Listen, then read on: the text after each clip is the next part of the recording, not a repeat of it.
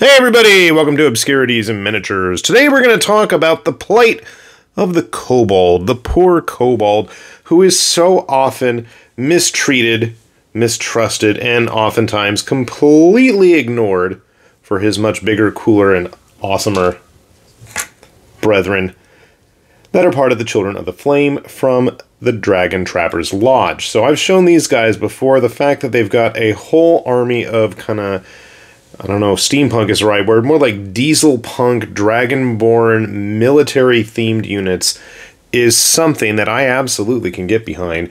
And the kobolds, while having their own unit, were just kind of languishing off to the side, you know, while their big Dragonborn brethren have, like, you know, cool heroic medics wading into battle.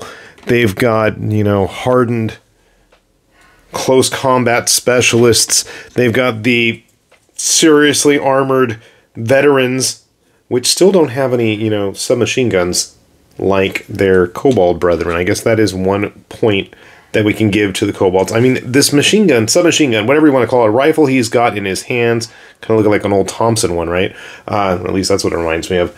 I would absolutely love to get some of the Dragonborn in, like, gray coats, armor, carrying those things around all commando style would be kind of cool. But no, the kobolds have their moment today, even though they were even able to get, you know, mounted versions if you want kobold cavalry. Well, today we're going to take it to the next level. The kobolds have leveled up. They have entered into the diesel punk age, and we now bring you the kobold Tinker Hulk suit. Now I'm going to call this the Mark I suit, of which there are actually a few variations just on the body. I like this one with the big rockets attached. This is all one single piece, and you can see I missed a little bit here and there. But overall, pretty solid, pretty impressive. You can see here, this is where the pilot is going to be plugging in. They are conveniently magnetized, or I should say, have spots to conveniently magnetize them. So if you want to go that route, you absolutely can. Why would you want to magnetize these arms, though? Well, that's a good question, because they come with a substantial amount of weaponry. Flamethrowers, big smashy hammers if you want engineering units, upside down fists for the wrong hands. So if you want to paint them up in, you know, super robot colors, like, I look at this, I see these big old jet thrusters, and I'm thinking Kakayo, Techromancer, Mazinga Z type setup. Chainsaws, there's swords, there's flame cannonball launcher things. There's all kinds of cool little options available for both arms. And like I said, there's a few different body types. We have this one, we have a more basic one, we have a spiky, kind of Bowser, King Koopa-ish version, and then the bases, you can see they actually do have a special base. Now what's kind of neat is you can see there's these little slots right here. That's where his claws, actually there are parts on the bottom of the claws that are going to plug in. So he conveniently slots into that base, and then, you know, you can't really see where he's actually connected. And there's 4 connection points, so that's kind of nice, and it's pretty flat there on the bottom of the feet too, so shouldn't have any issues keeping it stable. It's about a 40mm base. No, that doesn't look 40. That's a 50. I'm like, I don't know my base sizes, do I? Okay, I'm just going to borrow this GW guy. You're on a 40. That's bigger for sure. Okay. Anyways, so we've got a full suit. We've got a full complement of weaponry for it. I actually have an extra one here that I started to just blue tack together here. So just to give you an idea of how big they are, you can see here, this is a different variation on the body. You know, the legs, the torso, it's basically going to be the back that you're going to see the most significant difference on. And the one downside to these, the one real major criticism, and that's me just being picky, I feel like, is I would love some kind of enclosed canopy. Not because, well, partly because I like having just that closed-off mech suit.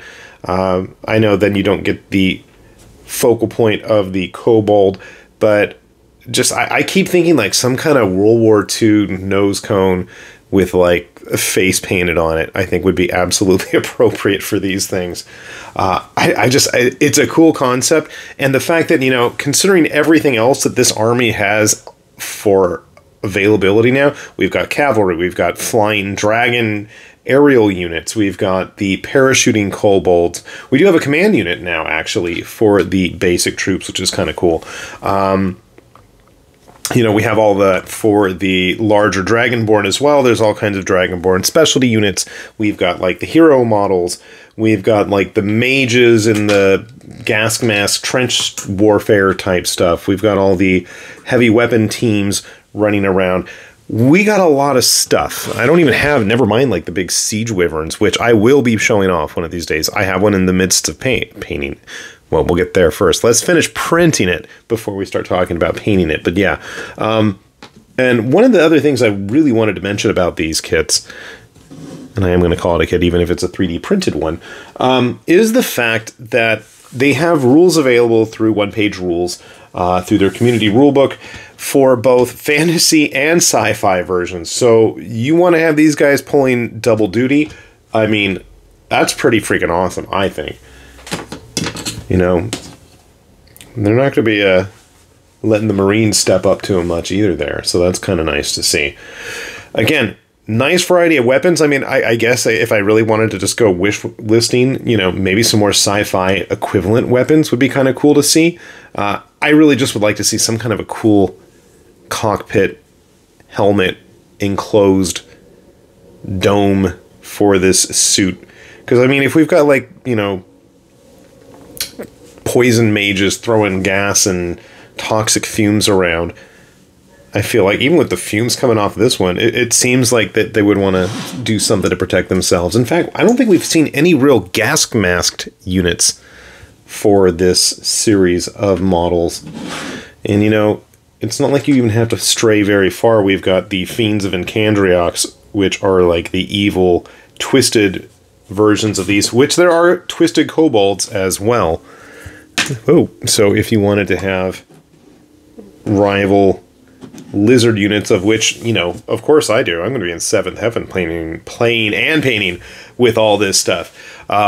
If you haven't had a chance, I mean, by all means, you really should check this stuff out while it's available. And with the holidays season, always there's going to be those sales. Regular Patreons always get the sale prices too. So if you're interested, if you've got access to a printer, or if you don't even have a printer, there's plenty of services out there that you can get this through. I know through their only games on My Mini Factory.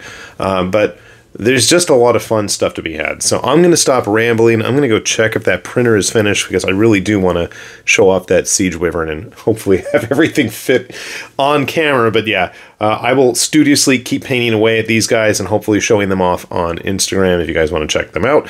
And hopefully you'll have as much fun with them as I do. So with that said then, this has been High Lord Tamberlane with Obscurities and Miniatures, saying thanks for watching, and we will see you back here soon. Bye-bye.